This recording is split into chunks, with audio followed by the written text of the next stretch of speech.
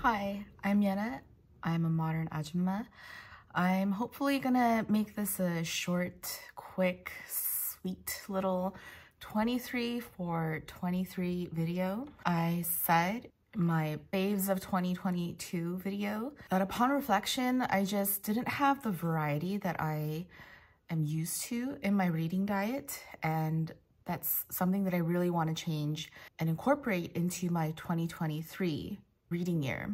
I'm pretty sure that every time I've said, I'm gonna read this, I didn't.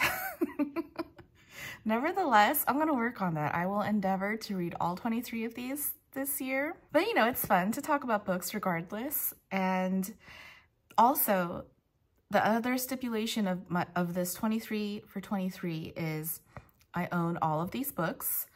I can't be the only one. In 2020, I discovered BookTube, just heard so many books being talked about. I bought a lot. And needless to say, I didn't read all of them. So I'm gonna try to fix that this year. I'm gonna try to read what I have already. I'm gonna try to vary out by genre. I've thought of 23 genres. So let's start, let's get into it. Genre number one, art books. I love art books. I'm an art major. I read Maira Kalman's Cake 2 years ago. It was so cute. It was so sweet. I'm intrigued by her illustrations. She also handwrites her books. I want more of that. Art books, more art books this year. Genre number two, poetry.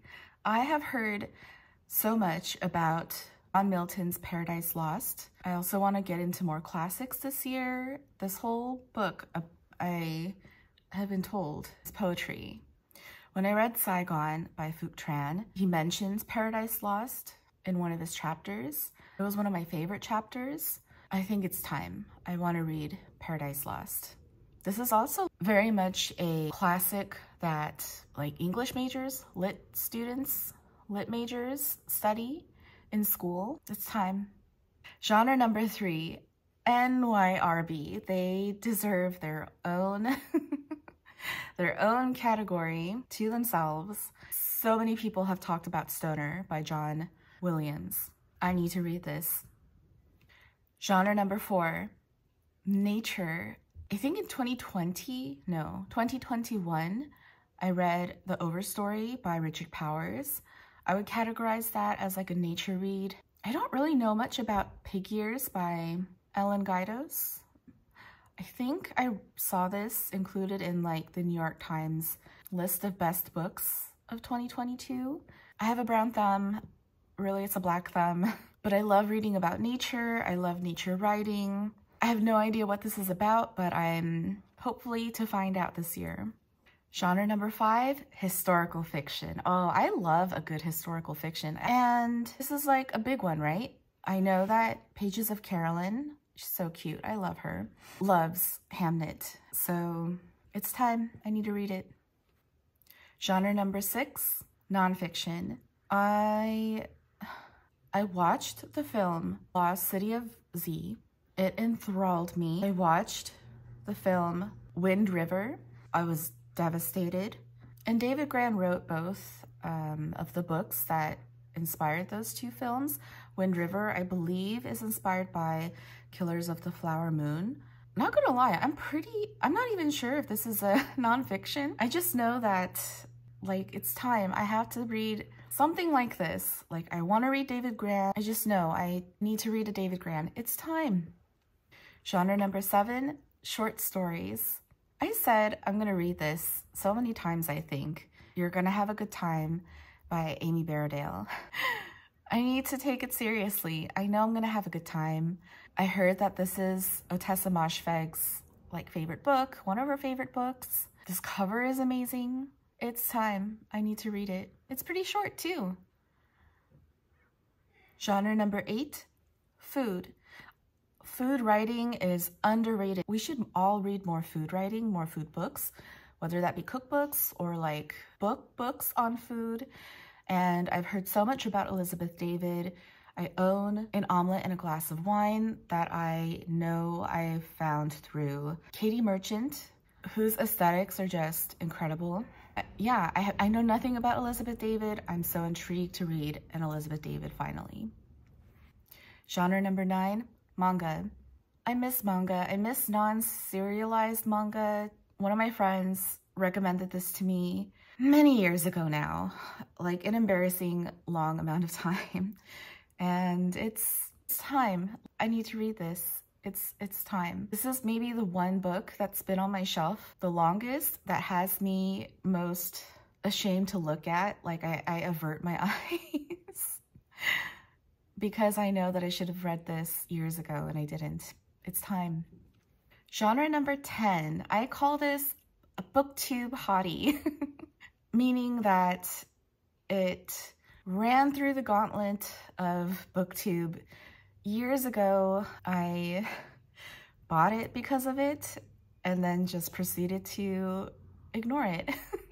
And Severance by Ling Ma. Everyone's heard of this book. This like millennial pink cover too was really popular when it came out first. Ling Ma has a new collection of short stories out this year, last year. I can't even keep up anymore. I'm like vaguely aware that it's set during a pandemic. Otherwise, I have no idea. And I'm kind of worried that the more time passes, and this goes unread by me, it just will cease to remain relevant. So it's time. It's time. Genre number 11, essays. Same as I said before, Severance with Minor Feelings by Kathy Park Hong. Heard about it when it came out. Heard all the smarty pants booktubers talk about it. I think this came out when like all of those Asian hate crimes were happening all at once. So this felt really relevant at the time. Worried that the longer I wait to read this, it might not feel relevant. Although like, how could that possibly be the case? I don't know. So it's time. I have to read it. Genre number 12. What I lovingly refer to as a pandemic baby, meaning that the writer wrote it during lockdown. It's the writer's thoughts and feelings, energy, purpose, drive they felt during lockdown and chose to spend that time writing, which I believe this is. Oh, please correct me if I'm wrong. But Delphi by Claire Pollard. Again, heard people talking about this. I bought it, didn't read it. It's time. I want to read it. After Madeline Miller last year, I felt my inner Greek nerd get kickstarted again. I want to manifest more interest in ancient Greek studies, topics, which is really the reason why I bought it. It's time to read it. Genre number 13, mass market. I am not above a hyper entertaining, super plotty mass market book. Like, I have been told from a handful of people over the years that I come across as like highbrow. I don't personally feel highbrow, think of myself as highbrow, but rest assured, I'm interested in reading anything and everything, so long as it's fun, so long as it promises me a good time. That's really my only criteria of a good book. I want to have fun while reading it. Some of my best times of fun is when I cry my eyes out. I've heard a lot of people shocked that I've never read Kite Runner, never heard of Kite Runner. The lovely woman who I purchased this from at the used bookstore, like, basically shoved it into my hands and told me that I need to buy this, I need to read this. So yes, I agree. I do, I should. It's time. Genre number 14. What I will just for the moment call feminist, which, can include a wide range of books, but Maggie Nelson, The Argonauts. I haven't read any Maggie Nelson. I bought The Argonauts after so many people talked about how wonderful this is, how smart this is. It's time. I need to read it. Genre number 15. Again, what I will affectionately call youngin. Like, basically like books that you might see on TikTok or something that young people are talking about. I don't know. But I believe Pizza Girl by Jean Young Fraser fits the bill. Correct me if I'm wrong again. I've heard that this is intense, emotional, weird, which I love. It's time. It's time. Genre number 16, the celebrity memoir. I think I generally read a celebrity memoir at least once a year. My lovely brother-in-law gifted me this many years ago and I've yet to read it. I love Trevor Noah and what he's done at The Daily Show. Born a Crime is his memoir. I haven't read it yet. It's time. I need to read it. Number 17, sci-fi. I believe that Ted Chiang's Exhalation fits in this category. I know that Claire reads books, adores Ted Chiang. I bought this book and another one. Haven't read it yet. It's time. I have to read it. I love me a good sci-fi. Like, kind of like, so long as the sci-fi remains meditative, I should say, as opposed to like super plotty. So that is my one criteria that I do look for in sci-fi. Like, not necessarily for the escapist fantasy aspect of sci-fi, but for musings on humanity. I think this is it. I think this will fit that. I don't know. It's time. And genre number 18, what, for lack of a better name, I'm just calling British. So for example, last year I read Barbara Pym's Excellent Women. I loved it. It was one of my favorites of the year. I never heard of Barbara Pym before. I'd never heard of Excellent Women before. I don't even remember how I heard about Good Evening, Mrs. Craven by Molly Painter Downs. I believe it's set around, or maybe after, maybe in between the world wars. I don't know, just like mid 20th century, which is one of my favorite time frames of history. I have no idea what this is about. I like the cover, I bought it, I'll read it.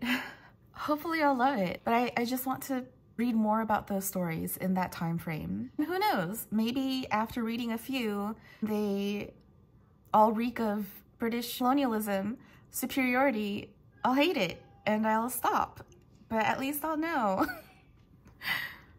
And the last 5 genres are authors who I read them last year. I didn't get around to reading more of them last year, but I definitely want to include this year. So number 19 is Bloody Chamber by Angela Carter. I loved Angela Carter's writing in The Passion of New Eve. I didn't like love The Passion of New Eve, but I really enjoyed and was really impressed by The Passion of New Eve. So this, I think, is like her most famous book. I don't know, I believe this is another TikTok book. I don't know. It's time to know. It's time to read it. It's time.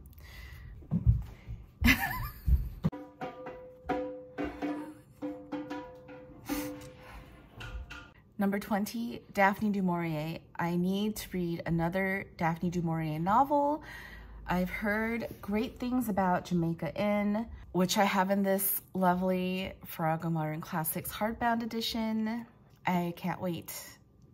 Number 21, I should have prefaced that these 5 authors are classics. I need to read more classics this year. I grew up on classics. They were my bread, they were my blood, they were my life.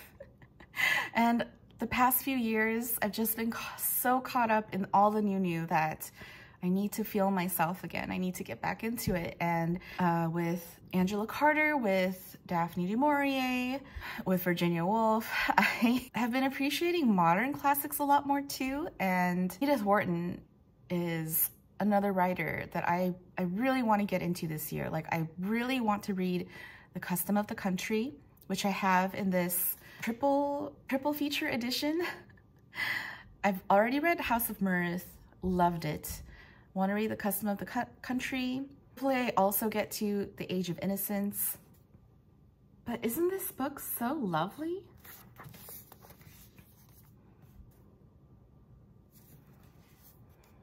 Gorgeous. It's time. I have to read more Edith Wharton.